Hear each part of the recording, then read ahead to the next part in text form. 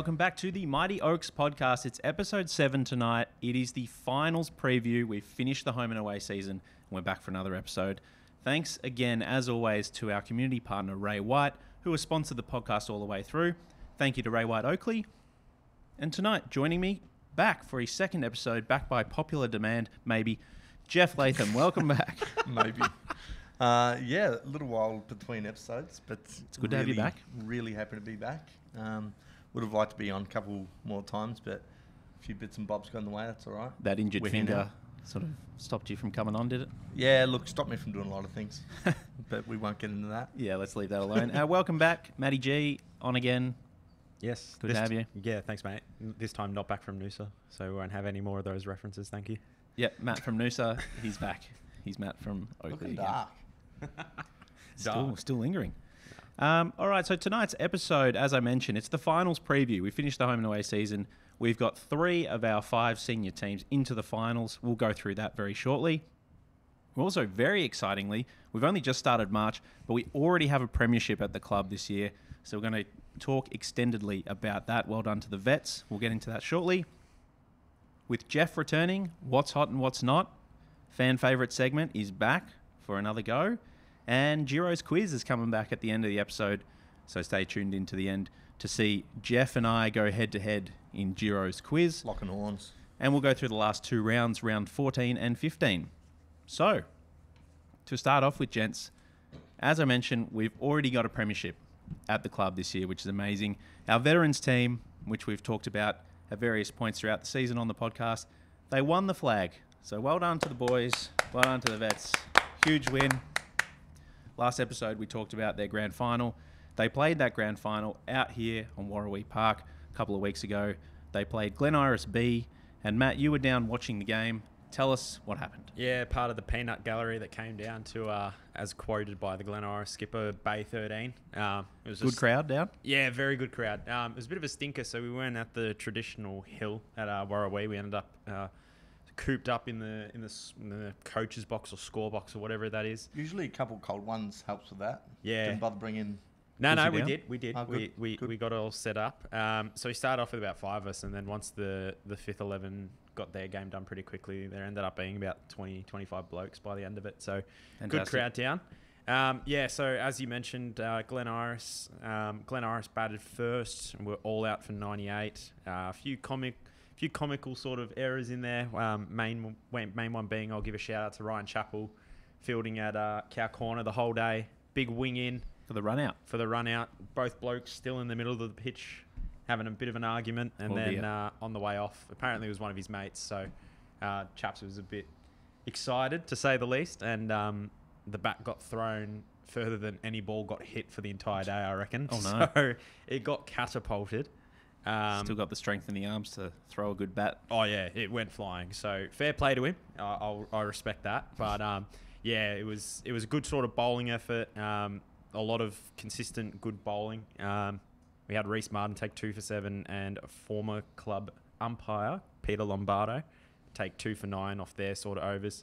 But rule is in vets that eight players have to bowl. So it was... is that right? Yeah, that's right. So all of the boys that bowled throughout the day had like pretty good figures. There wasn't anyone that really got a hold of from the batsmen, and they sort of worked their way through the Glen Iris lineup to have them out for 98 after 30 overs, bearing in mind that the vets play 36 over innings. Mm-hmm. And then in reply, we were chasing it. Shane D. Rosario up top with 42 not out, having to retire because in vets you have to retire at 40. The hero.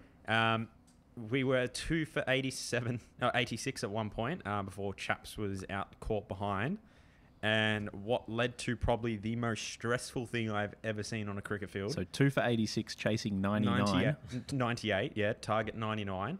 And we lost, I think, 6 wickets chasing that. And I've never seen someone so keen to play for a draw as Harry D. Rosario was, because we were the higher team on the ladder, so a draw would have been a premiership for us. So if they batted out the 36, it would have been a draw.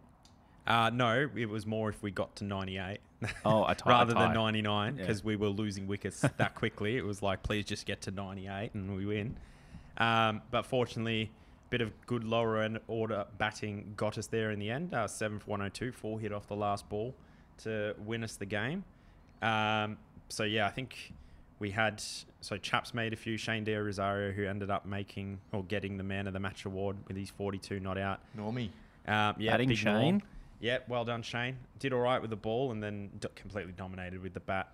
And then afterwards, good barbecue going down here. Courtesy Ben Salmon was on the tongs for a little bit there, but Phil Di Rosario, captain, organised all of it. And big shout out to him. He was the one that brought the core down from the Silesian team and added a few top-up plays from a few of the fathers and stuff around the Oakleigh community. And he captained the side as well, didn't yeah, he, Phil? he did. So Congratulations, Phil. Congrats, Phil. So he was the main one that sort of drove all of this, and it was really good to see like all that hard effort go and get the big rewards. So I actually ended up catching up with Niraj, who played in that game. He's father of Rayan, who's mentioned on the podcast before. Ray TV. So we'll throw to Niraj and hear what he had to say about the game. I'm here with Niraj after the Vets Premiership last weekend. Niraj, do you want to run us through sort of like the day? Obviously, you guys won by 4 runs in the end. Run us through the day. How did it all go? Yeah, look, it was a wonderful day. We bowled first, and I reckon I could probably count on one hand how many balls we put down legs. So, you know, the bowling lines, good length, and fielded brilliantly. I think the ground being Warrawee, the home of cricket, was a lot bigger than what they were used to. And I think the field setting by Phil was fantastic, and we caught and fielded really well. So, yeah, we kept him to about 98, and we thought, well, you know, we're in with a red hot show here, and then came into bat, and we were probably 1 for about 60, cruising really well with Big Shano at the top, you know, going great. Then a little minor/major collapse in the middle. Lost, I think, probably lost 6 or 7 wickets for 25, 30 odd runs, but ended up getting the runs 7 wickets down, and we're quite relieved that it didn't go the other way. So it got a lot tighter than we expected it to, but it was a wonderful day, and great to get the premiership for the Mighty Oaks. Yeah, amazing. Obviously, first year for the Vets at the club. I was down at the game, so I got to see like a lot of the good vibes and stuff. Is that what it was like for the whole year? Like, it seemed very relaxed and very enjoyable? Yeah, it was. Look, it's not first cricket. The warm-up probably consisted of us getting our boots on, getting our spikes on. That was the extent of our warm-up. But look, we enjoyed each other's company. A lot of us hadn't played cricket together. They had a core group that had sort of come across with Phil and Shano and a few of the boys from Silesian, and then a few of the dads from Oakleigh jumped on board. And you know, the excitement train sort of built as the year went on. So to start off with, I didn't know what to expect. You know, we sort of had a few reasonable players, and then a few others came along as we built a bit of momentum. And I think we finished the year, you know, wonderfully well, and really enjoyed each other's company, and a great bunch of blokes. So we're already sort of thinking about next year. Amazing. And obviously the scenes after the match, I saw the barbecue going just before I left. What would run us through the scenes for the night? Any big celebrations? Well, look, I was on about 3 hours sleep, having come back from Sydney the night before, and had to get the early morning flight back into Melbourne. So I was done by about 9, but I did see pictures, a few of the boys in a spa, probably about 1 a.m. So I'm sure the few of them kicked on and had a big night. So I haven't heard from them, so I hope they're all still okay. But yeah, they had a big night. Amazing. Cheers, mate. Thank you. And that was Matt joining Niraj out on the training track tonight, talking about the veterans winning the grand final, which was awesome. Matt, just to wrap it up, you were here. Tell us a little bit about the aftermath of the game, the celebrations, because I believe it was quite a good night. Yeah, it was. So as I mentioned, Benny Salmon was on the barbecue for a bit there. So they had a huge barbecue, which was really good. Glenn Ira stuck around for a fair while. Which was really good to see. And it's just like really good camaraderie in veterans cricket. So it was really good just to see, even though that these boys probably were a bit upset with the loss, that they all stuck around. They were mingling with our boys, all our boys, obviously with the relationships with each other, stuck around. And I hung around with, I think, Nicole Di Rosario, Phil's wife, and Harry's mum, put on a pretty good spread as well. And they're all in charge of bringing a plate or something, so they had a really good feed afterwards. A few of the boys ended up back at Harry's other uncle's house, who played in the team, Tim Birdston, ended up in their spa.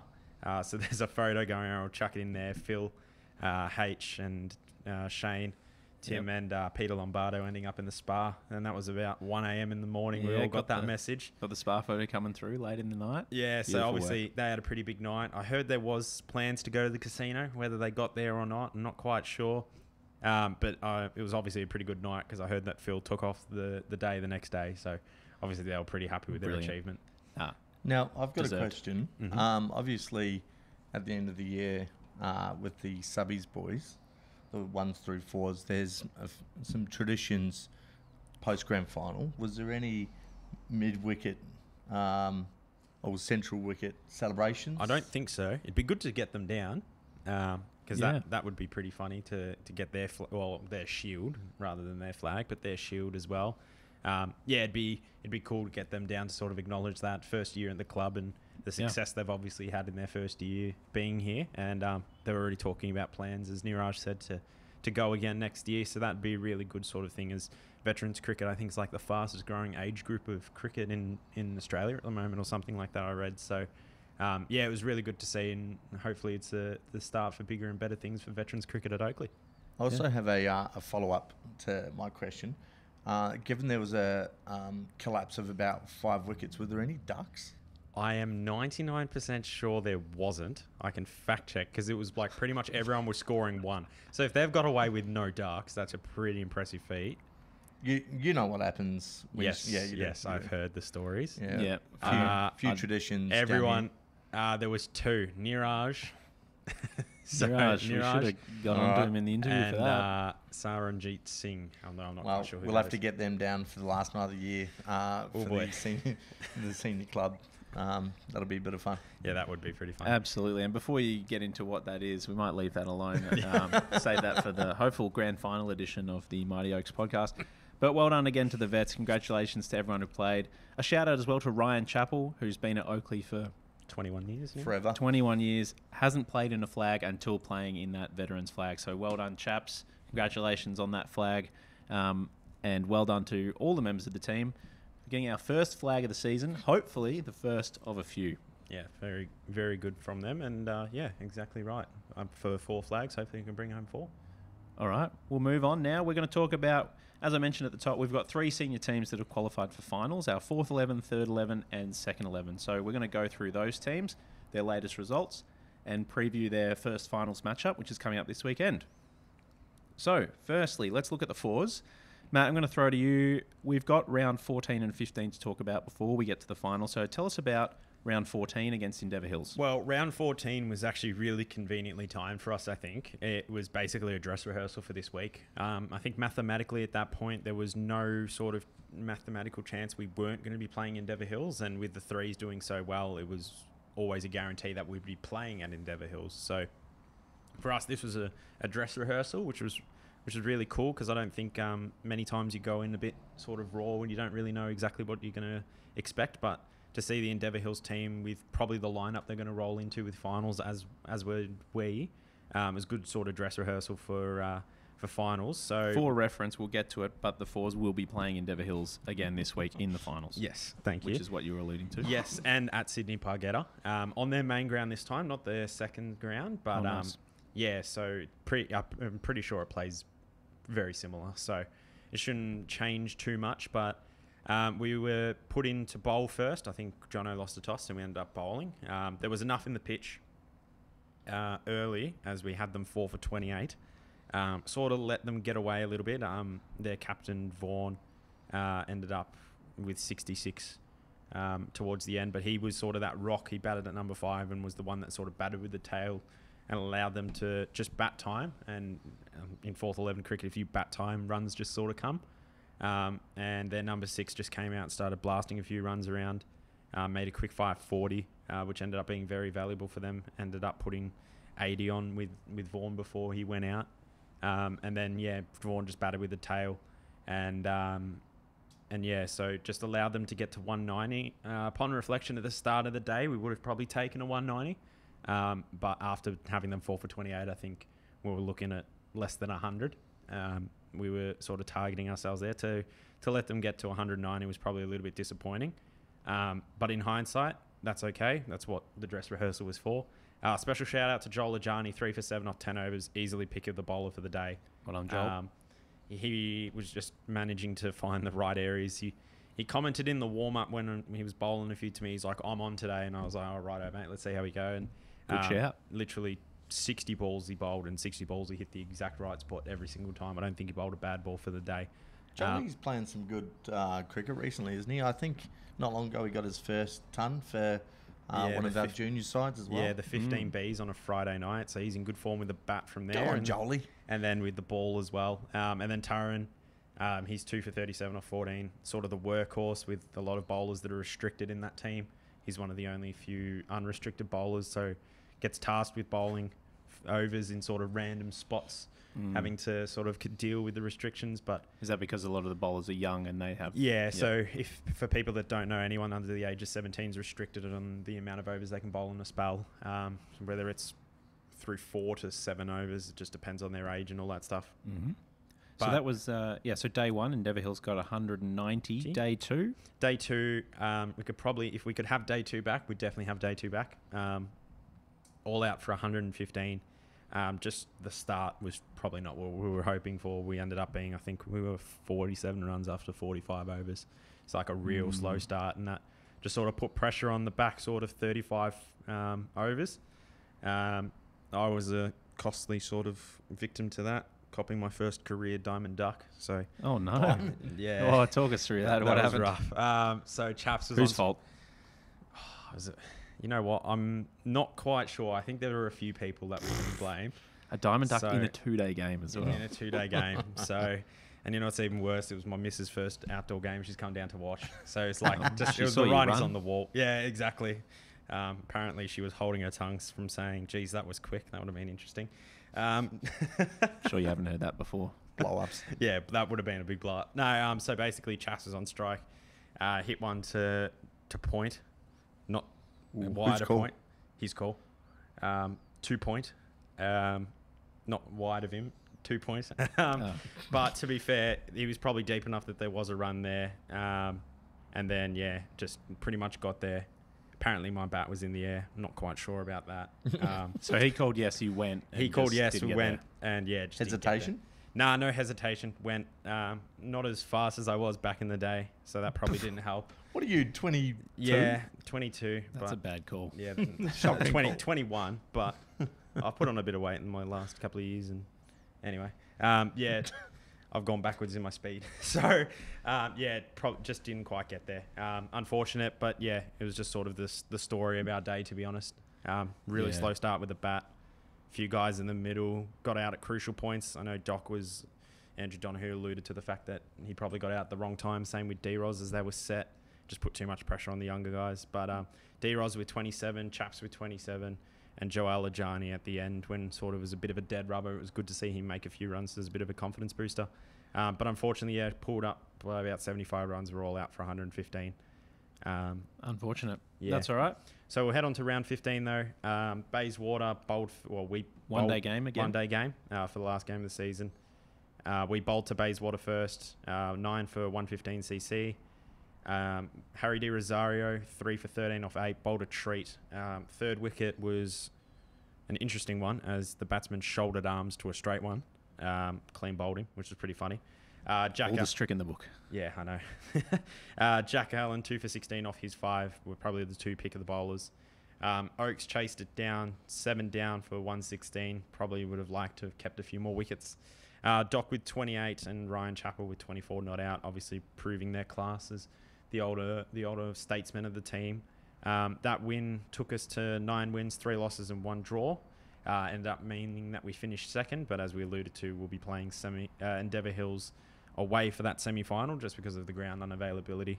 And that final round win against Bayswater also knocked Bayswater out of the finals? Yeah, it did. They were satisfying? Well, yeah, it was interesting because they were a bit COVID-stricken. I think they were missing 15 players across the grades. So less satisfying. Yeah, it was a little bit less satisfying. They were always going to be up against it, but just a sort of good momentum builder to go into finals with a win, which is always important. Yeah, absolutely. And as you mentioned, so the Fours finished second on the ladder in the fourth 11. It's a top 4 finals, 1v4, 2v3, sudden death, you lose, you're out. So we'll be playing against Endeavour Hills away in a 2-day game. In the Fours, we've played them twice this year and lost both of them. So we're going to have to turn that around to get that win and move into a grand final. So good luck to the boys in the fours. Yeah, good luck to the fours. All right, let's move on to the threes. The threes being statistically our most successful team, finishing on top of the ladder at the end of the season. Let's look at their last couple of games. Round 14, they played against Endeavour Hills as well in a 2-day game. Actually won this game outright, which means they get 10 points, and this win catapulted them from second to first. In this game, Endeavour Hills batted first, and they were all out for 41 on day one. Congratulations to Maxi Getley. 5 for 15 off 13 overs. Huge effort, great figures, and a great spell. Well done, Max. And Anthony Howes, the skipper, 4 for 6 off 11, which is pretty handy as well. So well done to those guys. Bowling out Endeavour for 41. We then began to bat on day one, and into day two continued to bat. Finished 4 for 214 and eventually declared. About 170 runs in front. Pretty handy. Well done to Dinesh Patel. Unfortunately out on the old unlucky number, 87. Luke Rhodes, 52, and Carlos Wakefield, 32 in that score of 214. Declaring relatively early on day two, sending Endeavour Hills back in, who got off to a pretty good start this time. I think we were none for 50 or none for 60, around about that mark. Before the toe crusher, our man, big Aaron Lund, came on and took 5 for 21 off his 12 overs. Yorker specialist. Yeah, absolutely. Do not like facing that man in the nets. Watch out for your toes. Not as my bat. Yeah, hit the toe a few times. 5 for 21, Aaron Lund. Also, well done to Fateh Singh, who got 2 for 26. And we ended up bowling them out for 138 and winning the game outright, which was wonderful in round 14. Moving on to round 15. Again, they played Bayswater in a one-day game. Bowled first again, this time bowling Bayswater all out for 69.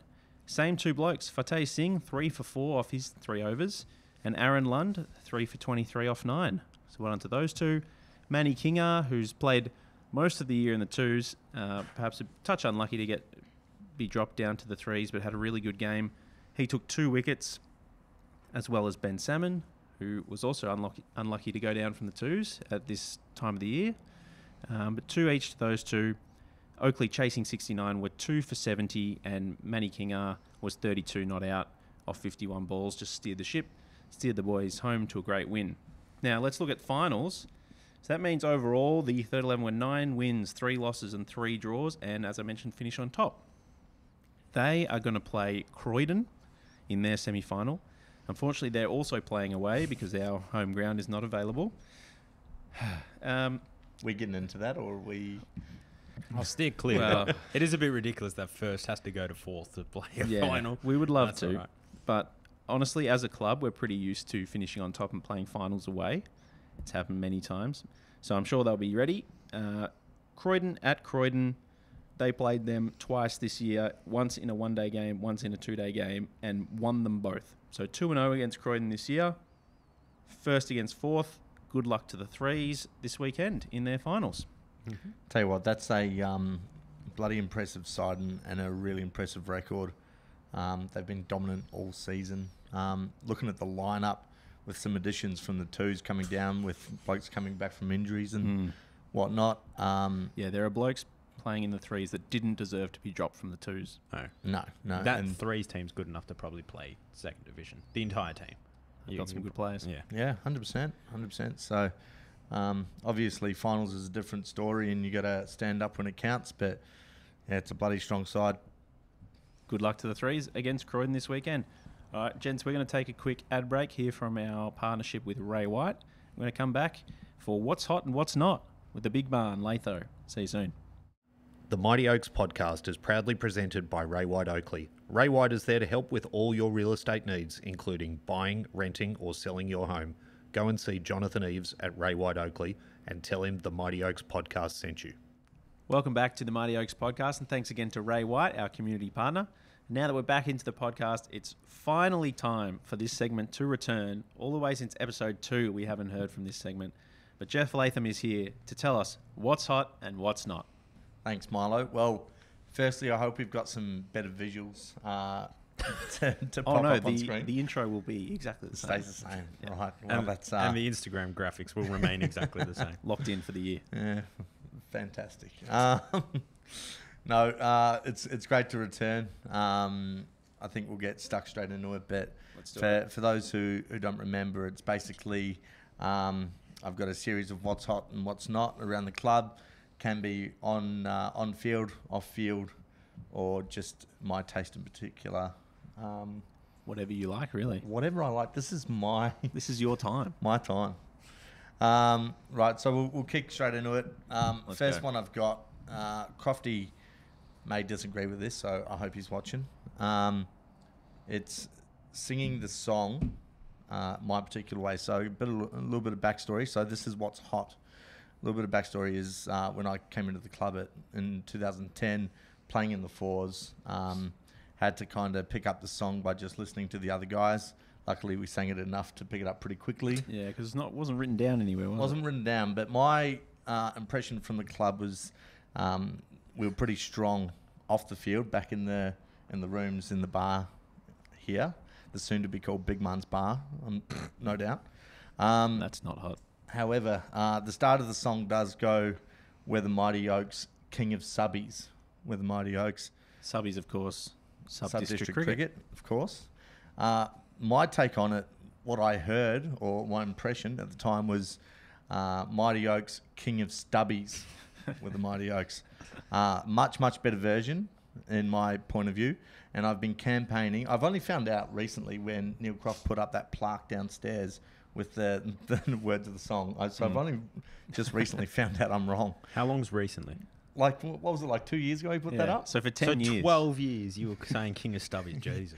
Yeah, well, no, still am. But have been recently campaigning, and I reckon I've got a few blokes on board that are singing King of Stubbies with me. So that's going well. That's what's hot.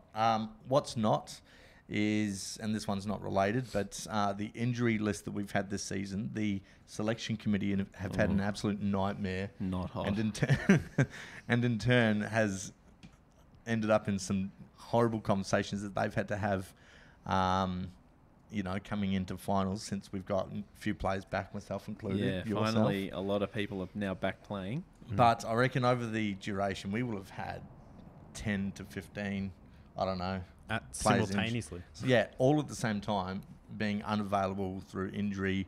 There's been guys going overseas and whatnot. It's been an absolute shocker. So that's absolutely not hot. We need to sort that out for seasons. For a little bit of reference, I think we had 24 players play first 11 this season.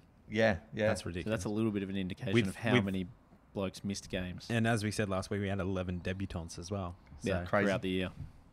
Crazy. Unheard of. How many games have you missed with injury, Jeff? Yeah, few. I think I played 6 before I got injured. I got injured at the Caulfield game.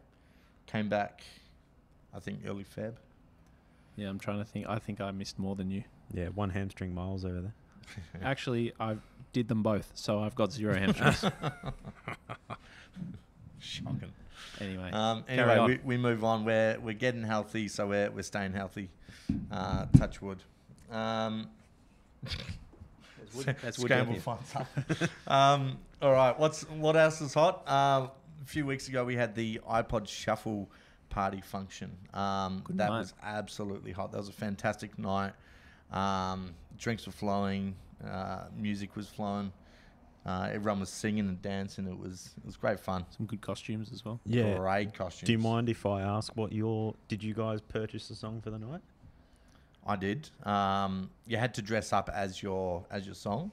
My song was Broken Leg. I came with a moon boot on. Yeah, we talked about this on one of the other pods, actually. You put a scare through a few blokes rocking up in the moon boot, including myself. Stampsy wasn't too happy with me, but that's okay. Did you buy one, Milosh? Yeah, I had an Arctic Monkeys song. Oh, yeah. Came about halfway through, I think. Yeah. That's all right. When did my song... Yeah, because I wasn't here for the night in Noosa. When did anyone figure out when Love Me Again came on by John Newman? That was my song. I think we crossed that out before the function started. Yeah, I don't recall hearing that at all. Oh, that's bullcrap. Shocking. Maybe it played in Noosa. No, it definitely didn't. But on a related note, what's not hot is paying $255 for 4 songs to win the $300 prize pool. So, Turtle... Still a profit. Still a profit, but I don't know. You've worked hard for not much profit there. Turtle, obviously, really good. Donated to the club. Put in for a fair few songs through the He what was bought it, back the bidding? in Yeah, on he the bought auction, back yeah. in, and was lucky enough to win. I think he was up against your partner for the last song, wasn't it? Yeah. We talked about this on that episode. My partner Tilda thought she'd won because we thought there was only 2 songs left, but there was actually 3, and turns out Turtle won. So she's not too fond of Turtle anymore. Well, who is? Join the club. What's hot? Finals cricket's back, which means red ball cricket's back. Yes. I did have this down as my my segment a couple of weeks ago when we played that 2-day cricket game, but I've moved it into finals cricket. Obviously, red ball. Love red ball cricket. I'm sick of white ball cricket. Would be happy to never see a white ball again. Big agree on this one.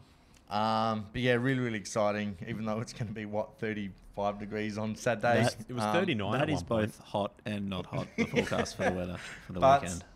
regardless, can't wait to get a red ball in my hand again. I'm sure all the guys are the same. What's not hot is Stampsy bowling cutters from his 3rd ball as my opening partner, roughing up the shiny side. It's crazy. You play with a lot of different opening partners, and some of them keep the ball so shiny for so long. And then you get players like Stampsy, who you just see him wandering in and flicking his wrist over it. And the first over, what is he doing? Yeah, when you got to bowl with it for 80 overs.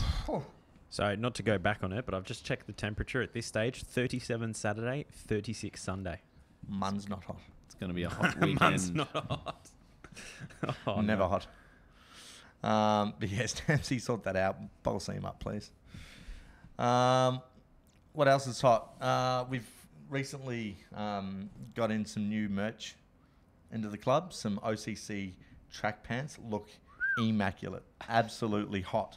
What's not hot is that you have to buy a 9XL unless you want them to be This is crazy. skin tight. This is crazy.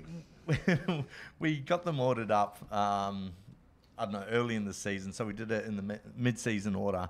Got the order in just after Christmas. And I don't know, I got them into my place. I tried it on first.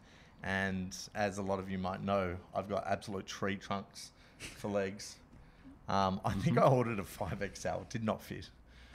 Yeah, that's actually crazy. What item of clothing are you buying where you buy a 5 times XL and you can't even fit Can't into get it? into I it. did get told by the guys, the suppliers, that Order 6 sizes up. it might be a little bit tight. You know, your calves are exceptionally big. Maybe order a couple sizes up. I'm like, okay, I do know I have big calves. I'll cop that. I'll order up. But it's not a mistake. Like, No, are we sure it's not a don't. mistake? You need to change your sizes. What? Like, come on. it'll be followed up. Are these children's? Are they children's? Did you order children's trackies? Maybe I did. But no, it'll get rectified for next season. So we'll make it hot again. Yeah, we'll buy another pair. Yeah, of course. What else is hot? Now, this is sort of 2-part, this one. It's both hot and not. Net etiquette. Or as I've been talking to my partner about it, actually. She calls it netiquette. Netiquette. Yeah, you've been big on this last few weeks. Yeah, I have. I've had my... I've been Leading by example, I'm been sure. getting a bit upset Yeah, in a the little bit. nets. Blow-ups. Big fast bowlers. You stand at the back of the net and batsmen walk through, you run up, looking at the nets, not looking at who's coming. You got to teach them early. You probably got to teach the young fellas early by absolutely running through them just to make sure they understand what net etiquette is. The batsmen often don't acknowledge, the bowlers, and the bowlers are putting in hard work for the bats a lot of the time. We're over bowling. It's true. It'd be nice if the bats sort of pitched in and helped out. And so when the net etiquette is good, when the batters are picking the ball up, throwing it back to the bowlers, not doing anything silly, getting out of their way, making sure everything's all right, that's great net etiquette, and that's hot. Okay. What's not hot is blocking it and running past it, making the bowler pick it up. Quick single, mate. Mate, it can be as quick as you want, but go pick up me ball. Yeah, what did they say? Run through hard? Isn't that the coach's directive? That's fine, but run back and get the ball. Okay, fair enough. So here's a question for you. How far down the wicket does the ball need to go before it is the bowler who should pick it up? Well, I think halfway, and that's probably... So if it's on the turf part of our turf nets, batsman should pick it up. Yeah, so if it's on that side, or if you've run, you can bend down and pick it up while you run. While you run through. Yeah, you Okay. can. Okay. It's not hard. But if it's in your half of the pitch, you can get it, or your partner can get it if it's on the, if I'm bowling right arm over, if it's on the right side of the pitch, non-striker can pick it up surely. All right, just to finish this off, I'm going to throw an opportunity to you, and I might regret this. But can you dob in anyone who's particularly bad at this net etiquette? Yeah, go for it. Look, I got you the other week, but you're usually good. I think I'm right. You are. You get the odd pre-season where someone is new that comes down, and I won't pick on anyone in particular. Okay. But Ching is shocking. But no, the ball they'll block the ball, but they'll hit it back to you. They won't bend down and pick it up. Oh, just along the ground. Honestly, I'd be tempted to pick it up and throw it at them. It's not that hard to bend down though, Jeff. To be fair, I'm going to defend the batsman in pre-season. Where are we supposed to stand? Especially at young gun. Oh, in the indoor nets. In the indoor nets. Yeah, it's it a little is tricky. shocking. It's tricky. That's got nothing to do with what we're talking about. Oh, you're talking net etiquette and you talk pre-season. We're in pre-season young gun. Yeah, so when you're set up, about to go in, you should be standing back with the bowlers. Yeah, I do. Yeah. Well, there's nowhere else to stand. You're Yeah, going to get driven by. Out of the way. No, fair enough. Okay. Okay. Anyway, moving Anything on. else? I do have one more, and I'm sorry this has been a little bit of a longer segment, but this was a new addition got added on Saturday night. What's hot is Jimmy Benn scoring his maiden half ton in the ones. Well done, Jim. Well done, Jim. Knocked him all around the park. I know he's a little bit nervous facing Feckerty, but absolutely walloped him. Did I get it right, Feckerty? I think so. I've been stuffing that up, I think. But did a great job. What's not hot is Jimmy Benn coming back here and repeating his story all night. I think he would have stayed till 12, I reckon. 11 at least. And I would have heard that story at least a half a dozen times. Easy. Well, it was impressive because you saw the ball get launched and then play just stopped for 5 minutes. So I don't know where the ball went. Is this one of the sixes? That I think it was his second last one. If you were here Saturday night, you would have heard 6 times exactly where it went. Well, he gotta dispatched cash in. it somewhere, and then the game was delayed for 5 minutes on the frog box, and then he's gone back and hit the next ball in the exact same spot. So fair play to him, but... Well, anyway, I'm campaigning. Next time Jimmy Benn gets runs, he's banned from coming back to the club. But anyway, that's my segment over. Thank you very much. Oh, thank you, Jeff. That was what's hot and what's not around the club with the big man, Jeff Latho. Great to have the segment back, and maybe we'll get one more before the end of the season. Who knows? Let's move on. We're going to go through the second 11, which is the last team we're going to talk about who made the finals. Let's talk about their last couple of games. So round 14 was a 2-day game against Box Hill at Box Hill. Jeff, you were playing in this game. Give us a bit of a rundown of how this went. Yeah, I wish I didn't. I don't think I did too well. No, it was good. This was, like I was saying, back to red ball cricket. It was really exciting for the boys. I think we probably came into the game probably not with the right attitude. You know, you can sometimes, on top of the ladder, play a team that's, not making finals and come in a little bit complacent, which I think we did. But I'll run through what went down. So we rocked up to the ground.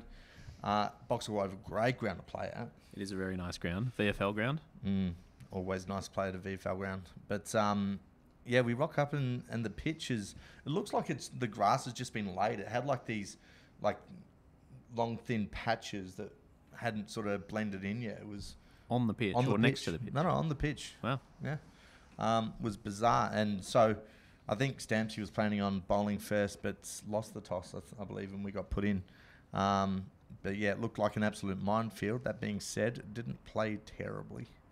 But yeah, so it was a long day for us in the field. I think standards in the field weren't at our best. So Box Hill batted first. I think What did I say? the other way around. But I think, yeah, so Box Hill batted first. Look, our listeners are switched on enough to know what I'm talking about. But thanks for the correction. Yeah, bowled first. Stampsy and I opened up. Stampsy had a real long spell, bowled really well. I don't know, went till after drinks. Lots of maidens, tied them down. When we weren't able to get a breakthrough till fairly early on, and Tommy Ison came in, was impressive from his end for a little bit, and then Tyso replaced him and bowled a really long spell. What did he bowl? 19 overs straight, I believe it was. Wow. So 3 for 52 Tyso, bowled fantastic, and Stampsy came on, I think, not long after T for another decent spell. Ended up with 3 for 37 off almost half the overs, 26. 26 overs, yeah. Must have been a tie boy after that. But yeah, and then Tommy came in late, cleaned up the tail too. So 3 for 53 for Tommy Ison, left Box Hill with 215. So a fair chase on day 2 for us. A little bit more than what we would have liked, obviously. We thought we were a good chance to bowl them out on the pitch that we saw. So probably not our best effort in the field, but we came out day 2 pretty positively, and thinking that if we played well, we'd get a good win.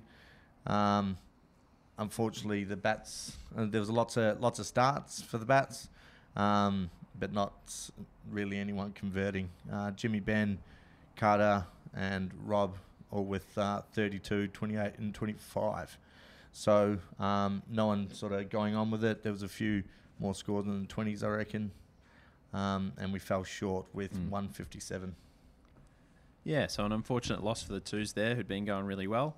They lose that game to Box Hill. Just want to ask you quickly, last episode on the podcast, Trent did a top 5 best tees in subbies, and his number 1 was a Box Hill, specific Box Hill game. 2008, 2009 But season. out in Box Hill. How was the tee at Box Hill? Well, we got a message during the week from one Webby. He'll message us letting us know, if a club's supplying tea or if we got to supply our own. Unfortunately, we had to supply our own. And what the twos have been doing when they're playing away, which they've been doing all season for some reason. Pretty much. Sounds standard. Like four or 5 home games. Anyway, is relying on Turtle. Apparently, the young fellas don't know how to bring their own tea. I don't think so. Turtle also followed Webby's message with a Turtle's Tuck Shop will not be open this weekend. So he's been kicking up a fuss. If you asked him, that is not hot. But it's not his segment. So, So, Well, unfortunately, the twos had to supply their own tea. Yeah, so Box Hill not supplying any tea. So they've fallen a long way from the 15 years ago prawns and Chocolate covered strawberries. And it's disappointing from you, Box Hill. Anyway, second 11, last game of the year was round 15 here at Warrawee against Malvern in a one-day game. This game was to cement second place if Oakleigh could win. Malvern were sitting in 7th, I think, and could make the finals with a win. So that was a big game for them. Playing for a few cups in this one, the boys were saying. The Manny Kinga The Cup. Manish King Cup, yeah, Oakleigh v Malvern. The Sumi King Cup. Jimmy Francis Cup, I think, as well. True. Apparently he played there. With the amount I of know teams there's a he's few- played for, you could make a tournament out of that. Sort out, Jim. But no, I think there's a few crossover. But anyway, Malvern, rare home game for the twos, which is good before finals because we'll be starting finals here anyway. We posted a really good score. Got put in. It was a pretty green-looking pitch, looked a little bit soft. So we got put into bat and put it on a nice score. 4 for 193. They actually played well. It was probably the best Warrawee wicket I've batted on this season, which is Yeah, not how'd you saying go? a lot because I have missed a lot of games, but, you know. How'd you go? Well, I put on a 64-run opening partnership with Rob House. Got 24. But Rob batted beautifully. Rob was our top scorer, 66. Batted after I got out, batted with Anch, who ended up with 58, and some really good hitting from Jordan Brambleby, 40 not out off 40 balls. Yeah, got us to 4 for 193. Really good hitting. Yeah, a couple of sixes, I think. How's the scoop shots? Yeah, from some him? really good hitting and some really good ball hitting body when he tried to scoop or ramp a couple towards the end, which not your shot, Jing. I don't yeah, think probably mate. wasn't it, unfortunately. But no, it was impressive by those three bats. Even yourself up the top with Rob, putting on that partnership and trying to lose 4 wickets in our 45 overs was great. It's a good day. Batting Yep. through and 193 is always going to be tough at Warrawee. So we came out with the ball early on. They had their 2 big bats. Yeah, it was interesting opening up. tactics, wasn't it? We knew their 2 guns were opening. We knew that they could both hit a big ball, but they were relatively conservative, I would say, the first 10 overs. Very watchful. Yeah. My fly slip didn't really come into play. Yeah, we tried as to get rid of that about anticipated. 4 times. but it Yeah, wouldn't. I know. I liked it.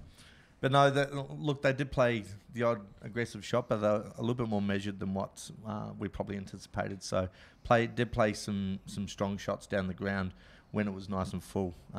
So well played by them. But once we changed it up, got Turtle and Tommy Ison in. Actually, let's quickly talk about this because they were, I'm not sure exactly, they might have been like none for 30, none for 40, and then they played 5 minutes of the most insane cricket I maybe have ever seen. They imploded.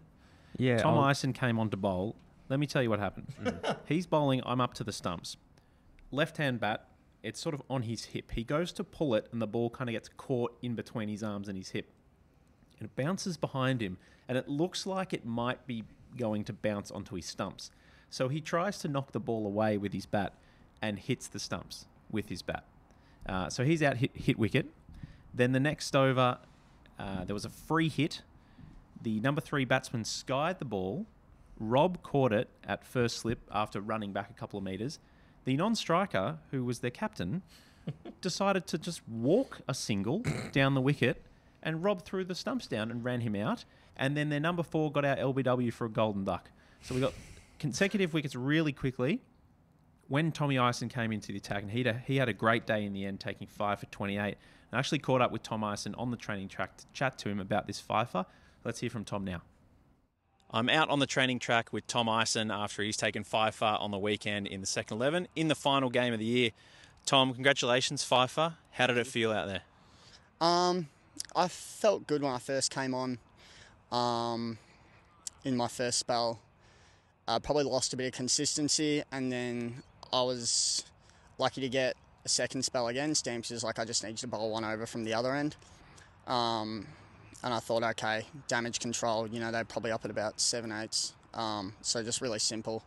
Get them hit to the sweepers, and fortunately managed to get a few at the end as well, and was probably a bit lucky. I had a couple that weren't great bowls, but that's how it goes. Leading up to in the couple of weeks, I'd been bowling relatively solid and probably didn't get much reward, so I guess just take it where you can get it, and hopefully I can keep it up in finals, because that's where it's most important. Absolutely. And I just wanted to touch on, you sort of mentioned it there, but you've taken 5 wickets in a match where no other bowler took more than 1. Do you think there's anything that you did particularly well bowling that day, or what was your main focus in your early spell and then in your late spell? You mentioned getting to hit to the sweepers late. What about early?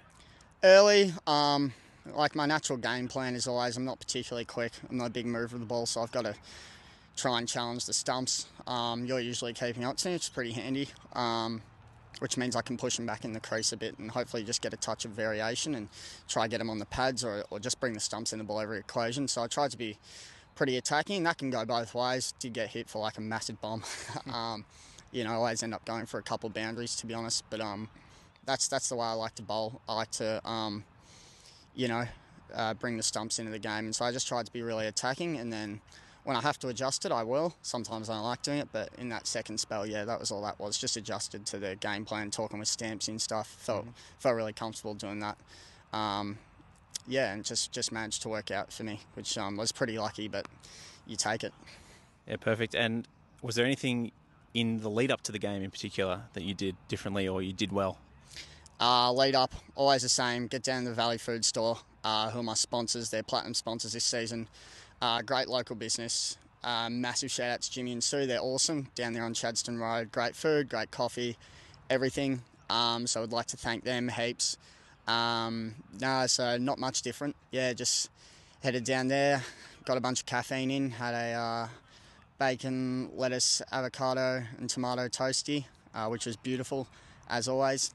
And then, yeah, always just try and get a good solid warm-up in. Other than that, nothing much different. Valley Food Store, though. Very lucky Adam sponsor me. Great local business. Fantastic. I'm sure they'll be stoked with that shout out, and thank you for sponsoring. Last question. That was the last game of the year. We're about to head into finals. You'll be in the second 11. We finished second on the ladder. Are you excited about finals? And what's the one thing that you are focusing on going into this weekend? Enjoy it. Enjoy it's number one focus. At the end of the day in cricket, you really don't have a heap of controls to how you perform, obviously. Just because the fact you can bowl well and not get a heap of wickets, and sometimes you bowl poorly and you get a few wickets. There might be periods where it's not going well for you, but your teammates stand up and you get a win and you just enjoy it. A lot of guys have packed up now and are done for the season. It's the most exciting time of the year. You hope to perform well and do well by your team, but enjoying it's always the most important thing. It's just an awesome time out there with the boys, and I'm just so excited to be out there. Absolutely. Well, good luck for finals. Thanks for joining us, and well done on your FIFA. Appreciate it. Thank you. That was Tom Ison chatting to me on the training track about his FIFA. Well done, Tom. As I pointed out in the interview, he took 5 for 28 off 7 this day. No other bowler in the match took more than 1 wicket, and it was a pretty good batting wicket, especially by Warrawee standards. So well done to Tom. He turned the game. We ended up bowling Malvern all out for 156, and I think he took the last 3 or 3 of the last 4 because one was a run out of you bowling off your own fingers, and you bowled someone. Stop looking at me like that, Jeff. And I gave him that last wicket too. Oh, yeah. When you tried to get someone out Yorker and didn't. last ball. Why'd Yorker, mate? I'm trying to get him an opportunity. Anyway, You're welcome, Tommy. Well done. Tom Ison, 5 congrats. Anyway, that win took the overall record of the seconds to 11 wins and 4 losses, solidifying second position. We are going to be playing at home here at Warrawee against Caulfield this weekend in the first final. We played Caulfield here in a 2-day game during the year and had a pretty bad loss. We were bowled out for about 50 or 60. The team is very different now to what it was then, so hopefully we can turn that around and get a win in that final. All right, we're going to go to another quick break, and we're going to come back, wrap up the 5s and the 1s, and Giro's quiz.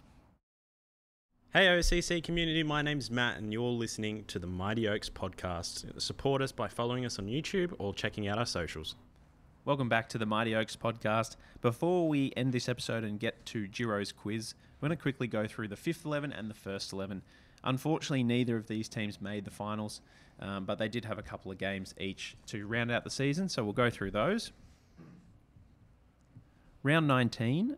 So the Fives only 1-day games. They ended up playing 20 games, or 20 rounds overall. Round 19, they played the Melbourne Strikers, bowled them out for 47, with Jack Allen, Sam Duckett and Noah O'Neill taking 2 wickets each, and chased them down, not entirely comfortably, 5 for 52, but they got the win. High score of 9, I think it was. Yeah, no one hit the double figures. No one made the sheet. Round 20, we played once again the fan favourite Thornbury Turf Strokers, who batted first, made 6 for 164.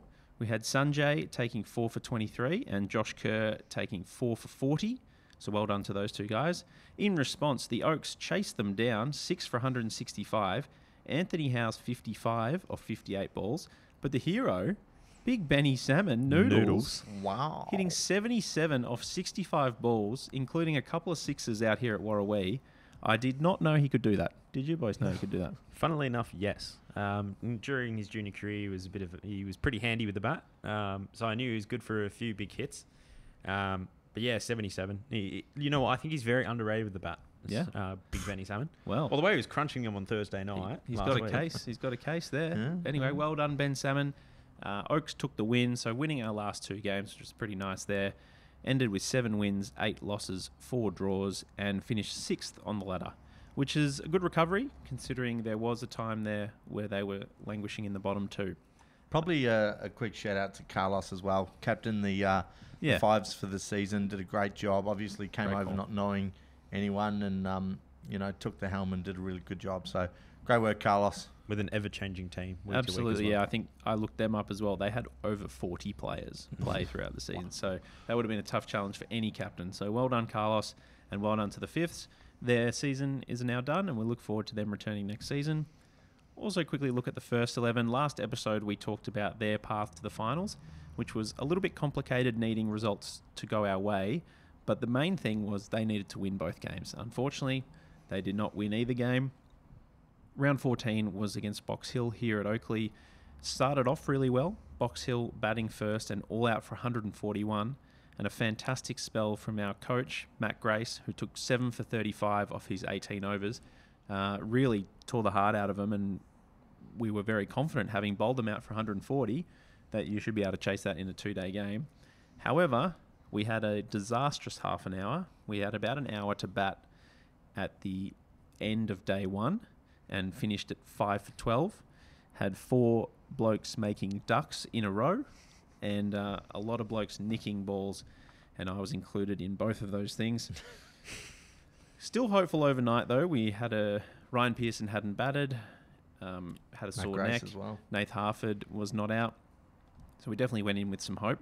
On day 2, started out relatively well, didn't lose a wicket for probably the first 45 minutes or so, and had a couple of good partnerships for the 6th wicket and the 10th wicket, but ultimately all out 82, didn't really get anywhere near it, which led to a kind of exciting afternoon. Box Hill, despite the fact that they bowled us out on the stroke of tea, insisting that we keep playing, looking for an unlikely outright. Box Hill came out and batted again, 6 for 82, which was probably only off about 15 overs, so they were swinging the bat. But well done to Josh Peake, who got 4 for 38 in that second innings, and then they put us in to bat for a short period of time at the end, and we were 1 for 41 with not much really to report. So an unfortunate loss for the ones, and that loss meant that we couldn't qualify for finals.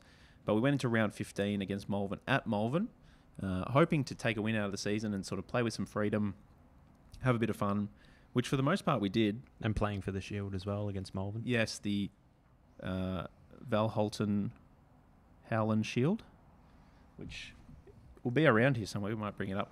Well, we might not now because we actually don't have it. It belongs at Malvern. Well, it belongs here, but it's temporarily at Malvern. Oakleigh batted first, posted 9 for 231, which is a really good score. A great innings from the skipper, Ryan Pearson, 90 off 97 balls with 10 fours and 2 sixes. And then, as you mentioned in the What's Hot, What's Not segment, Can we not? James Benn, 59 off 47 balls, 5 fours and 5 sixes, which is, that's pretty good. Well done, Jim. I heard he was Post-stamp. 3 runs off 23 balls. Yes, well, that's what we heard. We got the score. James Benn, 3 off 23. Next, we heard he was 50 off 40 or something. Like, he's well done. Post-stamp of a ground. It is a small ground. But I think he was clearing most grounds by the sounds of it. He was hitting them pretty big. Malvern chased it down, unfortunately. 8 for 232. 1 on the second last ball of the day. Pick of the bowls for us. Ben Fletcher, 3 for 36 off his 9. Josh Peake and Razza Surendran getting 2 wickets each. And then, losing on the second last ball. So, unfortunately, the end of the season record is 6 wins, 8 losses and 1 tie, and ended up finishing 12th. So, a disappointing year overall from the ones who were certainly aspiring to play finals and perhaps even go a lot further than that. But in the end, they don't make finals. But there's still plenty of positives to take out of the season. We might chat to some of the guys in the ones in later episodes to sort of wrap up the season. But that is them done. Now, before we finish the episode, we're going to have the return of Giro's quiz, which debuted last episode. I faced off against Trent. I won very comfortably, so I'm pretty happy with that. But let's see if I can beat the big man, Jeff Latham. Matt, let's throw to you for Giro's quiz. Yeah, I've restructured it this week, Miles, so you won't be able to get easy points by listing an entire 11. So it will be first in, best dressed. Yeah, I know. He's warming up. So buzzers will be your names or nicknames. So Milo, Latho, what are you going to go as? Latho? I was going to go with flags. Righto, okay. Well, we won't know who you're talking about. It's a buzzer, mate. It's a buzzer. You've got your buzzer. My buzzer's flags. Legend. Can we give him a -1 point for that? Hey, it's your quiz. Get the bin. It's your quiz. No, we'll go through it. All right, so same as last week, I've got some generic questions for you guys, and then I've got some Oakleigh-related questions. Let's go. So starting off, who was the first player to reach 10,000 test runs ever? Miles. Yes. Ricky Ponting? Nope. Bum-bow. Oh, I think I know it now. Latho, I'll throw to you. Chance of redemption. I wouldn't have a clue. Lara? Bum-bow. Sunil Gavaskar. So that's no points to either of you. Bad start. All right, second question. As of February 2024, who was the number 1 ranked test batsman? Miles. Yes. Joe Root. Bum-bow again. Not a chance. Kane Williamson? Ding. Yes, that Let's is correct. go. Kane Williamson One is for the Kiwis. one for the Kiwis, although after this last test, I'm not quite sure if he'd still be number 1. Anyway. So in that said Number game... 1 at getting run out. Yeah. By running into his teammate. So in the same match, we'll stay on the same match. Obviously, as famously known, Josh Hazlewood and Cam Green had a record second highest 11th or 10th wicket stand. Who had the highest for Miles. Australia? Miles. Yes. Phil Hughes and Nash Nagar. Yes. Bang. I'll give you a bonus point for the game. That was the Ashes. Oh, It was an Ashes test. Yes, but what year? 2000. flags. No, it's from bonus point. 2000. It's 13 or 14. Come on, give me one. 14.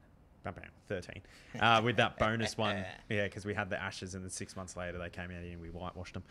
Anyways, all right, so what does that give for score? So that's 1 each One going all? into the next one.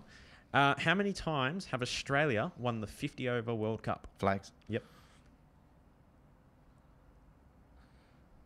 God, lots. Good on you.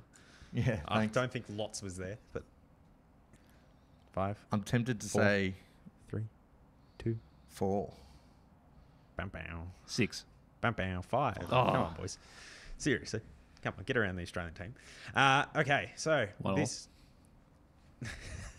Anyway, so for the last general question, how many modes of dismissal are there in cricket? Oh, Flags. Go on, Jeff. 9. Dun down. Got to get the sound effect. 15. No. Bam, bam. There is 11. So for those playing along at home, there's bowled, LBW, caught, run out, stumped, hit wicket, handled ball, obstructing the field, hit the ball twice, timed out, and man-cad. So that doesn't count as run out. No, man-cad's a separate dismissal. Okay. Yes. Well, it's 1 all. contentious. Some people say 10, some people say 11, but you didn't get either right. Yeah, So. we're not scoring well here. No, you're not. It's maybe I've got to dumb it down for you blokes. Okay, so onto the Oakleigh specific ones here. Mm-hmm. Who has made, as of Christmas this year, so not including post-Christmas, who has made the most half-centuries in club history? I'll give you a Miles. hint. It's an active player. Andrew Donahue. Down, down. God, that was a good shout.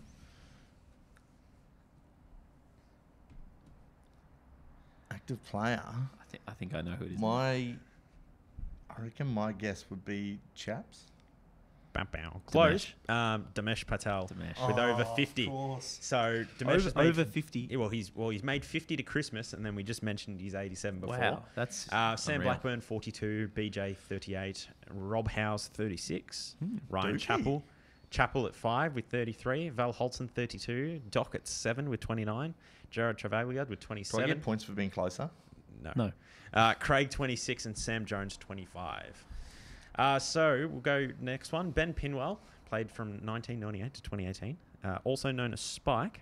He probably played with you blokes towards the end of his career. Mm-hmm. Had a decorated career, but how many fifers did he take in his time at Oakleigh? Bloody hell, mate. Miles. Go on. I'll give you a point for the closest. We'll go closest for Well, this I one. should have gone second then. Doesn't change it. 22. Okay. Jeff, I'll give you right of reply. God, that's a lot. Took a lot of Well, wickets. based on that, I feel obliged to go 21. Point to Jeffrey. He took Oh. 18 in his time. Far out. That's overs what I would have gone. Do you know what's funny? It's actually 2-2.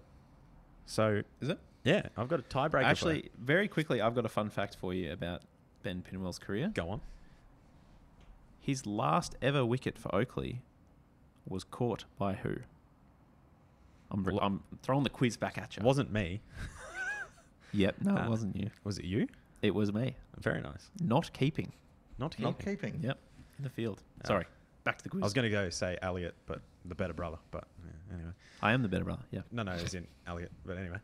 Convinced me back to the club after a sabbatical. So good on him. Tiebreaker. So Chris Anderson, who played for Australia, played for Oakleigh, Jesus.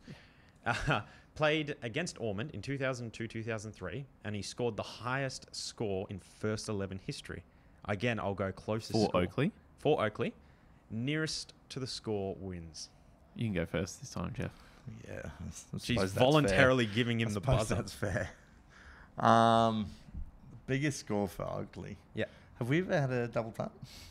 I'll give you a hint. No, it is not a double. Not in the first 11, at least. Maybe in other grades, I'm not quite sure. But in the first 11, we have never had a double. It'd have to be around 150, but I'll go overs. I'm going to say 167. 167. Milosh. I feel like it's lower than that. Okay. 161. And the game goes to Jeffrey Latham. Congratulations, Let's go. my man. Oh, Scored what? 175 Oh, in that you're innings. pretty close. Yeah, not So bad. it was pretty close, went overs. When I heard the 150, I was like, oh, boys. We could be well short here. Because based on all of these stats provided by our residential stats man taking over after Rolly. Rob Howes, big shout out to Doogie. Thank you, Rob. Provided all of those stats for me. Not bad, dude. Yeah, not bad. Sorry but yeah, about our performance. Yeah, it was pretty Wasn't shocking. fantastic. No, I it won, definitely so- wasn't. I think from memory, when I was looking this afternoon making the quiz, I think there were 4 scores over 150 in our history for the first 11. A couple of like 150s and 156s. But yeah, there you go. There brings the end to my quiz. So congrats, Jeffrey Latham, winner of the second installment of Giro's quiz. All right, that was Thank you. Giro's quiz. Well done, Latho. Commiserations to me. 1-1. I'll take it. I'll train. I'll get better, and I'll come back stronger. Brain That is training. the end of our episode. Thanks for listening once again to the Mighty Oaks podcast. It's a huge week here at Oakleigh. Finals time. We got the 2s, 3s, and 4s all playing finals this weekend. It's going to be hot. It's going to be intense, and it's going to be 3 out of 3 wins. Come on, the Oaks. Thanks again to Ray White, our community partner and our sponsor. Thanks for listening. Thanks for watching. Like and subscribe on YouTube. Give us a rating on Spotify. Share it around to your friends. Tell them to support the Oaks in finals, and we'll see you next week, hopefully with some good results here on the Mighty Oaks podcast. Good night.